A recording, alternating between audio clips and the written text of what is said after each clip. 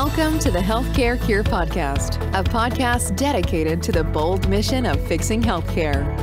Now, here's your host, healthcare futurist, best-selling author, and adjunct professor, Nick Webb. Welcome to another episode of the Healthcare Cure Podcast. You know, it's really exciting for me to be able to share my relationships and the stories of some of the smartest people in healthcare. And the great honor that I have of serving as the Chief Innovation Officer at Western U, I've had a chance to meet some incredible people. And what I love about the teams that I've met and the individuals I've met at Western U is that they're completely and totally dedicated to improving the quality of patient care. And I love that mission. And that's really what this entire film is about, is how can we leverage technology and new clinical models and new economic models to be able to deliver predictable quality and safety to patients, while at the same time reducing cost, improving access, especially access to underserved communities. And that's what this is really all about. We can do this. It's not easy, but it's possible. And as we talk about in all of our podcasts, the three elements of change is that we first have to recognize that healthcare is broken. I think we all agree on that. The second thing we have to realize, and this is hard for people, is to believe that it's fixable. And in fact, Dr. Barnes just mentioned to me prior to the broadcast here, he said, hey, Nick, anything that we can break, we can probably fix. And I love that. And then the last thing that we have to realize in this continuum is that we have to fix it. And that's really, in many ways, what this movement is all about. Healthcare is broken, it's fixable, but we have to fix it. If we're waiting for industry and drug companies and device companies and insurance companies to fix it, well, my sense is we may not like the fix.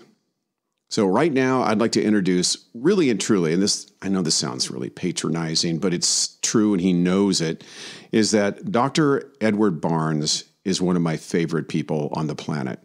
He's just a super cool innovator. And he and I have become close. Well, at least I know I like him. And the fun thing about Dr. Barnes is that he is such an innovative thinker. And I love the fact that he has plasticity in his thinking. He sees that this stuff is fixable. And we have a very, very strong partnership in his role as the Chief Clinical Innovation Officer at our medical school, and me in my role as the Chief Innovation Officer. We hang out a lot. We bounce around ideas. We move things forward. And it's such an honor to have him with us today. And of course, I have, as always, Dr. Ray Power. Dr. Power is chiming in from Dublin, Ireland today. And of course, he'll be asking questions while we have the great honor of having Ed on the phone with us today. So with that being said, Ed, one of the things that we're really excited about and we talk about as one of our four elements in the film is that if we're going to fix healthcare, we need to change the relationship with the primary care physician, with all doctors and all caregivers in general. But that sort of air traffic control of primary care is really, really important. And we believe that, and I sense you can relate to this, is that as I see our medical students walking up to pick up their diploma, I'm thinking to myself, there are four unfortunate battles that they're going to have to wage. Number one is that the economic system punishes them for spending time with their patient. In my consulting practice, I work with consultants that do patient throughput optimization. Yikes, that's actually a thing. It's really a fancy way of saying, let's get patients through here as fast as we possibly can. And believe it or not, they're actually using models that they've learned through fast food restaurants. It's bad, right? So time is something we have to give caregivers. The other thing that we have to do is we have to give them more data. When a patient presents themselves in a primary care setting, the only thing they get is maybe blood pressure. They'll listen acoustically to the heart and the lungs, maybe shove an otoscope in the ear, get blood pressure, as I mentioned, and maybe temperature. But it's a fractional, it's a sliver in time. So we really need continuous patient monitoring and other resources to get rich data for these great caregivers. The third thing that we need, and it's surprising to me, and I can't wait to hear what you have to say about this, is that the amount of time and resources that we invest in medical school to teach caregivers to be wellness practitioners and nutritionists is zero, essentially.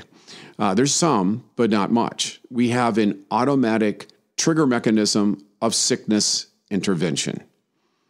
And then lastly, we really need to be able to create new economic models that weaponize these things.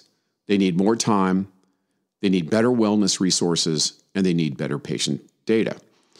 So with that being said, assuming that you may agree with this, how do we educate the healthcare practitioner of the future, Ed? Well, Nick, I'd first like to thank both you and Ray for having me here today. I appreciate being able to share my thoughts and voice with your community. And I think it's very important that our students have a voice in this too, because they are the doctors of the future. So as we start to build that next gen doctor, like I like to call them, they're going to be equipped with a lot of different tools that I can personally tell you, as I was going through medical training, these tools were not enforced. I understand the environment was different. Healthcare was a little bit different than what we see on the horizon now, but these tools that we're going to equip them with will start to prepare them for a lot of the things that you mentioned. How I like to quote a term or coin a term that Abraham Varghese at Stanford frequently uses, which is, how do we have a high-touch physician in a high-tech world? So as we start to develop new digital technologies, really deploying a lot of data, what skills will these future doctors need? So I would first say they're going to need to be critical thinkers. They're going to have training in analytical thinking, because in support of your view that our doctors are going to need to have more data in their hand, they're going to have to learn how to analyze that data, and then not only analyze it, be able to critically think on how they're going to use it in the care of their patient. And so as we talk about data, I think that our approach has been at Western U to really point out what their role will be, because I think there's sometimes a fear that if we have data, if we have technology, that the doctors will be replaced. Yeah. That's a farce. It really is. I think that there's just an evolution that really needs to happen, because what you're going to be doing is empowering these doctors of the future with this information. I wholly agree with that. The other point that you made about pushing upstream the type of care that we provide, meaning focusing on maintaining health and wellness, starting at a young age, and even in folks that are older that may have one or two diagnoses, is also wholly important. You've termed it sick care, which I agree with. If you go back to 1910 from the Flexner report, which really scientificized, which is not a word, the way that we approach healthcare. You were dealing with the snake oil salesman, all of those things that were going on at the time. And so the Flexner report really shepherded in this new era of making sure that there was a scientific basis for medicine, which I think was obviously a very positive step. But from that was birthed the way that we actually train medical students today. And we've been training them since 1918 in the same model that I think is unsustainable when we have evolved so far from 1918 in so many ways as a country, as a unit, as a world. I don't know how we still train medical students in the same way. And with the approach of sick care, diagnoses, treatments, it's too late. It's too late when we're engaging these patients. It's a lot more expensive care. Yeah. So we have embedded lifestyle medicine. We've embedded wellness care. We've embedded exercise and improving eating habits, mindfulness. We've embedded it throughout our curriculum, but we can always do better. Because the ultimate structure where our students get tested on in their standardized exams really encompasses sick care. Right. So it's hard to eradicate that when they know they have these licensing exams that they have to face that focuses on that. So there needs to be an evolution across the board. And I would say that we are trying our best to kind of promote that model, because we do clearly see that that's going to be the way of the future. If I might just jump in, Ed, and it's a pleasure, by the way, to reconnect with you after having met up with you in Pomona in May of 2019, and how the world has changed in the interim with regards to the challenges we have around traveling, but look forward to meeting up with you again, please God, in a month or so. I was really taken with what you said there, Ed, about the high touch and high tech environment. And one of the aspects to the humanistic spirit in Western U campus in Pomona that really resonated and was infectious for me is the multidisciplinary approach that you adopt. And you actually have a privilege because you have you have 11 healthcare disciplines on campus who are all working together. There is vertical integration, there's horizontal integration. And when it comes to the interpretation of data, one of the components that we've been analyzing here is how our nurse colleagues indeed are actually more effective at following procedures, protocols around what the triggers are, say in acute kidney disease that you're so familiar with. Once the creatinine and the EGFR goes below a certain threshold, that then triggers certain dynamics around medication review. And as we're becoming as you say, to go upstream in our rationale to keep patients well, I'm sure you would agree that this type of a multidisciplinary team-based approach is the way to go. And it's not the doctor of the future working in isolation, but to have those artistic skills, the leadership skills of working as part of an integrated team. Would you agree with that? Ray, I couldn't probably say it any better than you did, but I absolutely agree with it. I think the team-based approach will be essential in this. The complexity of the problem that we're dealing with already mandates that it's going to be a team-based approach. And with that team, the doctor, as you pointed out, will probably be the leader. They're the most in-depth training. They've really got the training in the critical thinking and analytics. But I can tell you, my nursing colleagues, they're right there on the front lines, managing the patient hour by hour, and they're the first to actually see and get the data. So as I'm discussing my patients even today, I'm asking them what they see, what the patients feel, what they feel with their own hands, and sharing with me the data. And then the final question is, what do you think we should do? Where should we go from here? Yes. As a nephrologist by training, we've been doing team-based care for decades as we work in dialysis centers with our social workers, our nutritionists, our nurses, and support staff to actually get the outcomes that we really need. Nick alluded to it earlier too, focusing on quality-based care. It's impossible without a team, because if it's, hey, I saw the patient and I can bill because I saw the patient for 15 minutes, then people are just going to only look at a patient. It's not going to really be based on their quality outcomes. Where I can tell you, in my practice, we really do reinforce quality as the outcome. In my clinical practice outside of the dialysis center, I've recruited our PharmD. I have a nurse practitioner, and also I work with our dietitian within the clinic. And our goal is the outcome of the patient. We want to make sure that we maintain our patient's creatinine over time. And that can't be done in a vacuum and alone, with all the volume of information and all the care coordination that needs to go on for the patients today. So I can tell you personally from my practice, that's the way I view it. And our students are embedded all the way. From the first year that they step on campus, they're partnering with me in my clinic and several other clinics like ours to actually get embedded experience with team-based care.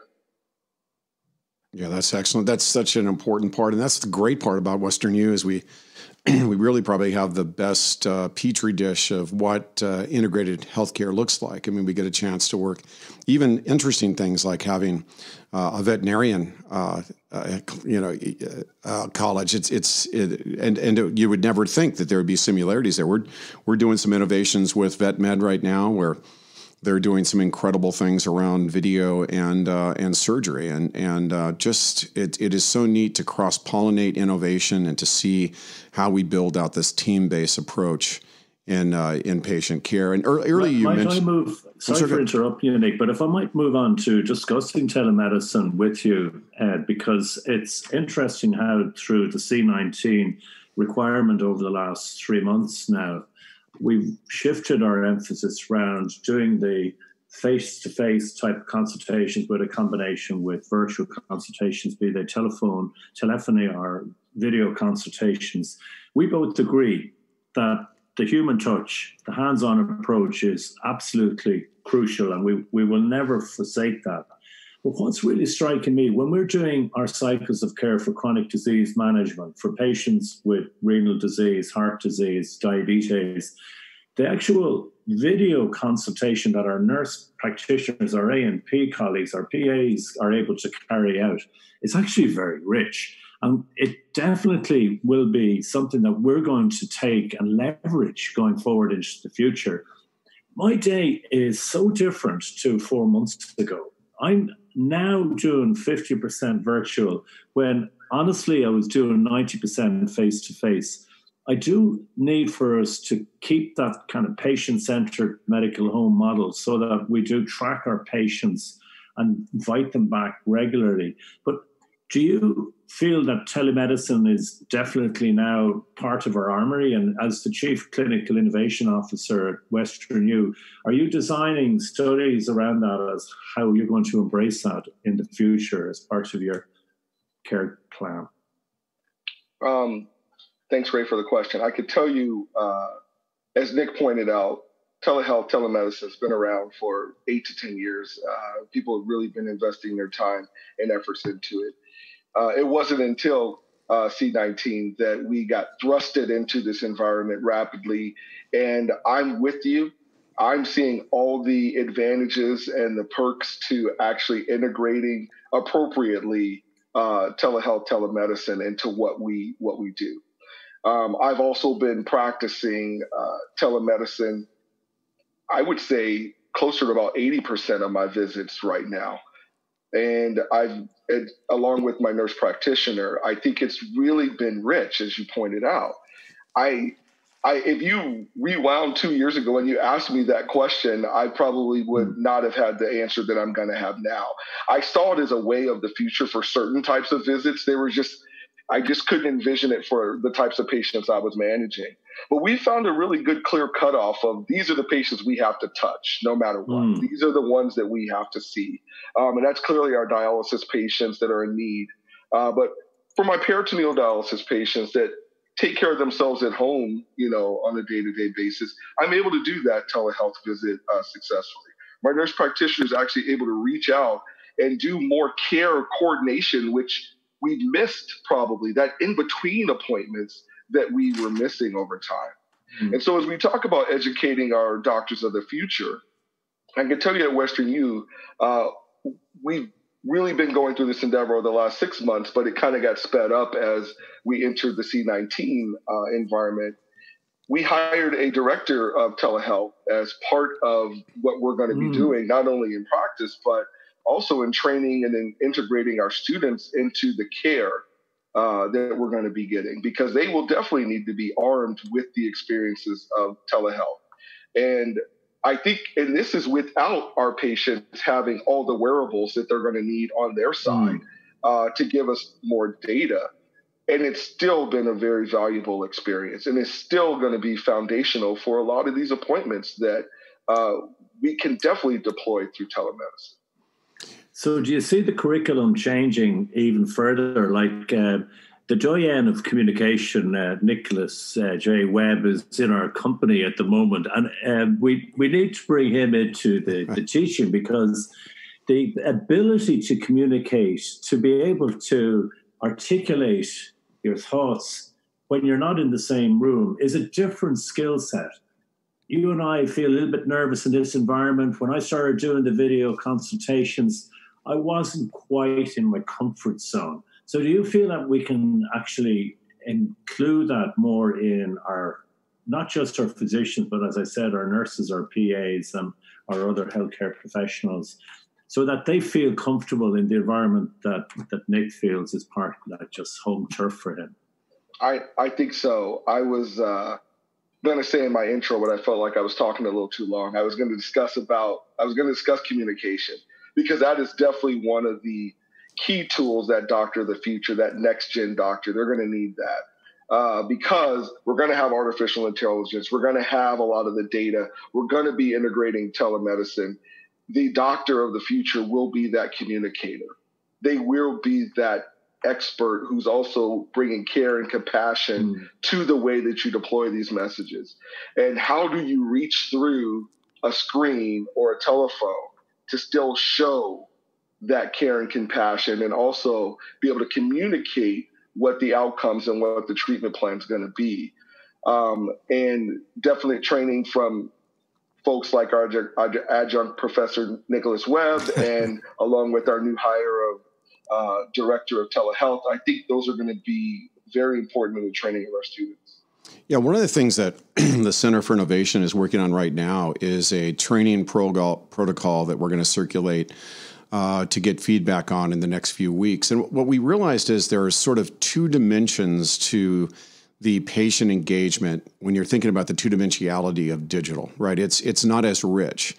And what we have to do is kind of get back to the Dr. Michelson's sort of ethnographic approach towards patient engagement.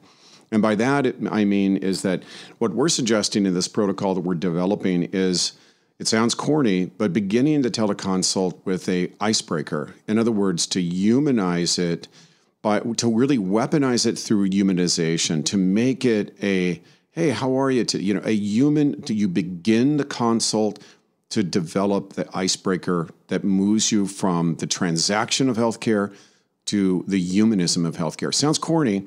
Now, as a professional speaker, I do this all the time, right? I start out with something to let the audience relax. And that's really what we believe is the best way to start these telemedicine consults, to begin through humanism, because our patients have to trust us, and they have to feel comfortable in sharing intimate things about their life and their environment. And when we can understand them beyond a biological node and as a human, to understand, you're not going to understand their tribe and their family dynamic and their stressors and these other causal factors, but you can open the doorway for that dialogue. And that's what we're recommending in this protocol that we're developing. In fact, we're doing a video this week.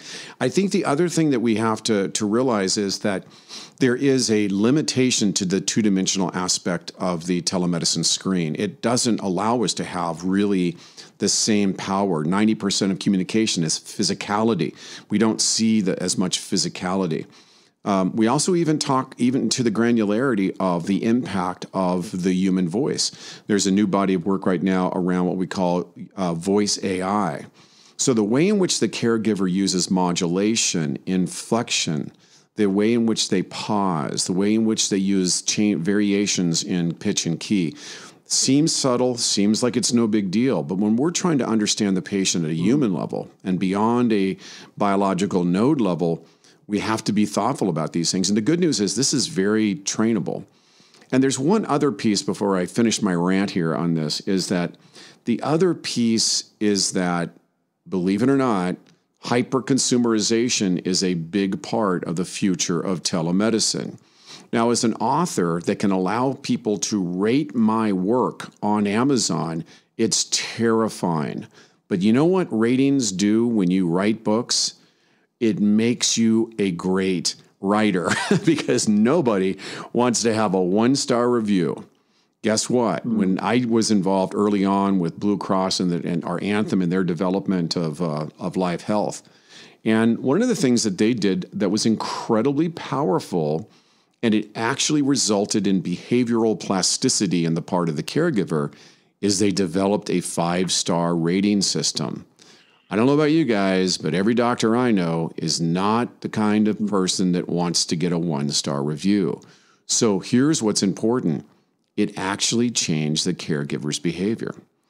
And what they started to realize is that the customer experience was as important, or certainly important, as the clinical experience. Now, it's easy to dismiss that because we're talking about life and death here.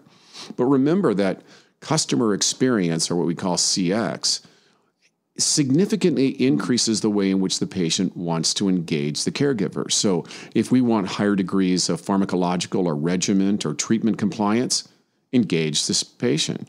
If we want higher degrees of trust and bidirectional full duplex dialogue, make sure we deliver a great experience. So anyway, we're going to post a video on this soon, and we'll be working with Dr. Barnes and other geniuses around the university to mature this, including our new director of telemedicine. But we really believe that one of the greatest opportunities right now is to train caregivers how to succeed in the two-dimensional environment of telemedicine. That's it. And if I was just to add a little bit to that, Nick, it's interesting how when we talk about humanism, the responsibility we have as compassionate physicians when we do a video consultation is to take those verbal cues, because I've no doubt mood disorder has just really escalated exponentially with the problems we've had with the COVID-19. And if we're able to avail of the consultation, even for rapid sequence CBT interventions, to be able to give patients that ability to go back in. You mentioned mindfulness earlier, and as well as looking after their kidneys or their heart or their lungs, if we're able to introduce into every consultation that initial engagement for relaxation, and then to be able to provide some support around techniques for relaxation and to reduce level of anxiety, that's what will get us the 5-star rating, because right. It's not so much what patients remember from a knowledge point of view, but it's how they felt during the consultation. And you mentioned this to me several times over the last few intervention that we need to try to instill in our students in the future, that they have that. Absolutely. I really do feel that with the C19 world and the social justice activation that we're all experiencing right now, our current students have been energized. I can share that with you live. They have been energized by all of this, where you would think they would all kind of curl up in a ball and step back and say, oh no, what are we going to do? But I think they're really leaning into this. We're going to be dealing with folks that are very socially conscious, that want to have that care, direct care, albeit through video conference or live, and to give them the skills that they're going to need as humanists, as we've been talking about humanism, is going to be important. We have a group of students right now who have decided that they don't want to stop engaging with the community. So they've created virtual ways to do community service by letter writing campaigns to nursing home patients who can't see their families right now, and that's our highest risk group of patients right now, to actually dropping in different video conferencing tools into these nursing homes and having video conferences like here, so they can actually partner and share with the patient that there is someone who does care about them during this time where their family may not be able to come into the nursing homes. We've had students who've actually created homeless initiatives during this time to make sure that we are supporting our homeless population virtually. So I feel our next gen doctors are showing us the way of how we should be engaging patients virtually, and also how you still exhibit care in this new site C19, kind of in the midst of a social activation environment. Yeah. It's interesting because we had a great conversation 2 weeks ago with Professor Crone, and we are already getting a connectivity with the student body group for our Fixing Healthcare and the Healthcare Cure journey. So indeed, only in 2 days, we're going to have a conversation with some of the representatives of the student group. And what we're seeking to do with this collective endeavor, and it's no one's show, this is a shared mindset, a commonality, a like-mindedness that we're trying to share, that we're hoping and we're inviting, and I know you'll extend, as Professor Crone has, and it's not confined to Western It's across the whole continent of the States and Ireland and Australia, where we have already got reach.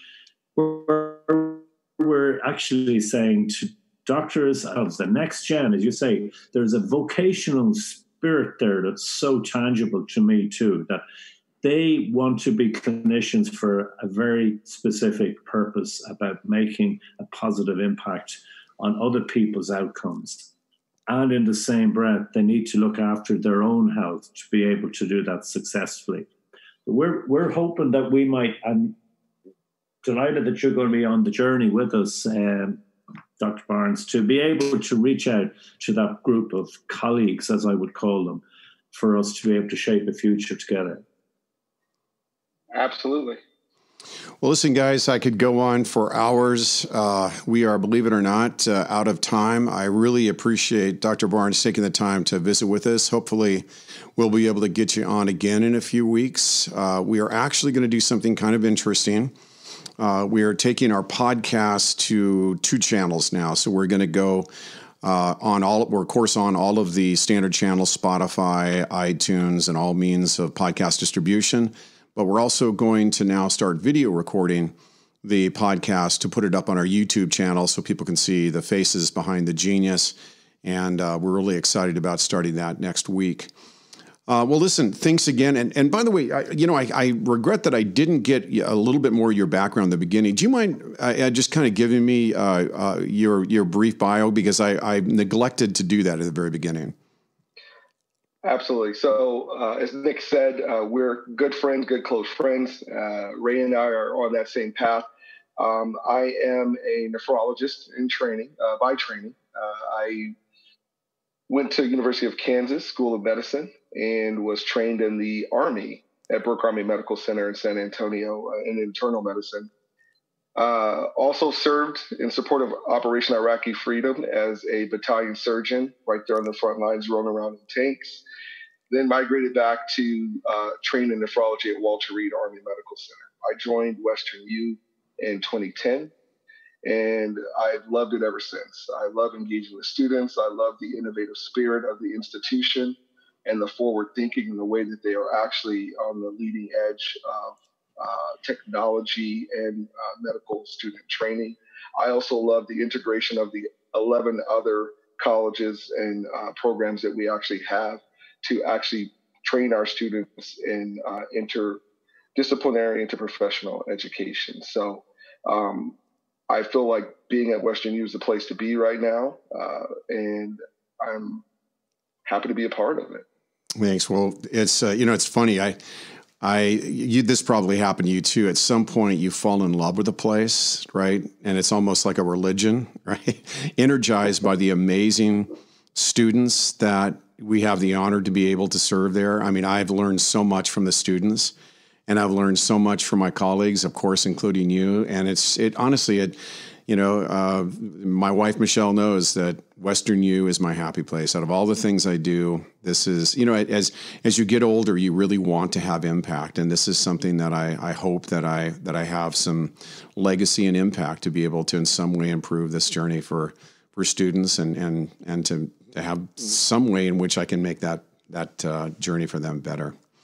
Well, listen, everybody, thanks again so much for your time today. Ed, we'll definitely have you back on the program here again in the next few weeks if you're willing. I know it's early.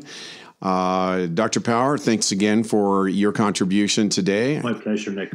And thanks for listening to another episode of the Healthcare Cure podcast. You've been listening to the Healthcare Cure podcast. Don't forget to visit our website at thehealthcarecure.com. And thanks for listening.